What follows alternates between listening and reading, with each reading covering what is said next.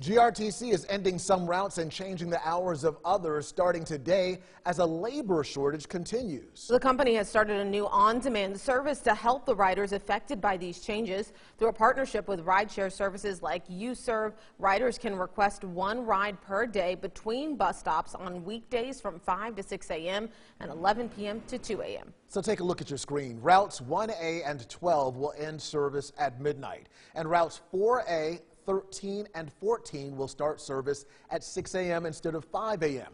Routes 4B, 76, 77, and 78 will all shift to hourly service, and routes 5, 20, and 88 will operate every half hour.